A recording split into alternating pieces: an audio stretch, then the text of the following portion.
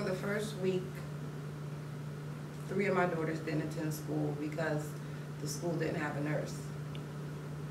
And the past 2.5 weeks, my daughter, Jakaija, didn't go to school at all.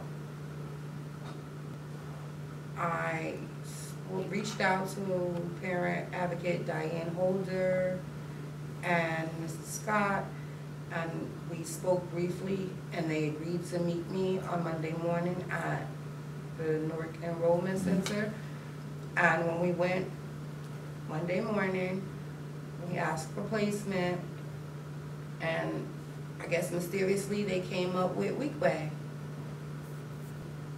Afterwards, we went to Weekway.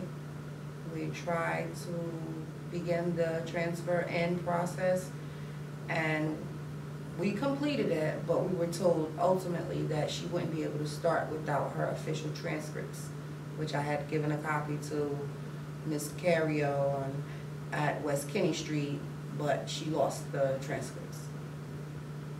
Ms. Dos Santos at Weekway said, let's just hope for the best, and maybe she'll be in school by Thursday the latest. They need to formulate a more organized plan as far as the data, which schools are actually available and which schools offer what kind of programs.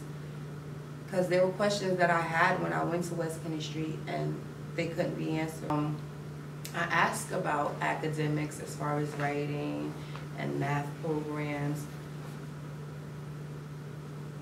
The representatives there knew nothing. They just said it's a school. But I mean, as a mother, I have to do what I have to do to make sure that the girls get their education, because that's like #1 priority for me at this point. Honestly, it made me feel bad as a parent, because here I am, single mother of 5, relying on the public school system because financially I cannot afford to send her to school privately, and there's no public school. So it kind of made me feel a little bad as a mother that I wasn't in a position to pay for her to go to school,